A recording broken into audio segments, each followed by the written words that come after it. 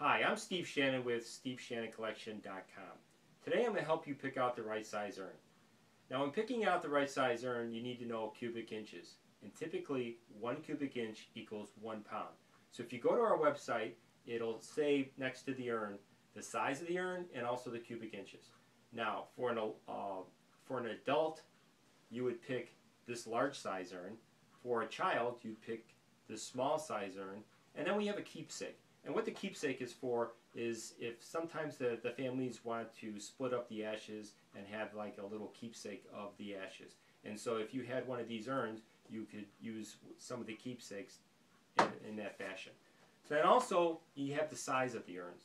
And why you need to know that is because if you are going to put the urn in either a niche or a columbarium, you would contact your funeral director or the cemetery to find out what size that is so that you buy the right size urn to fit into that columbarium or niche.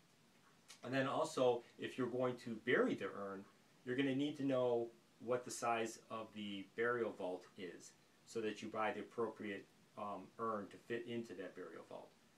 So I hope this helps out, and thank you very much.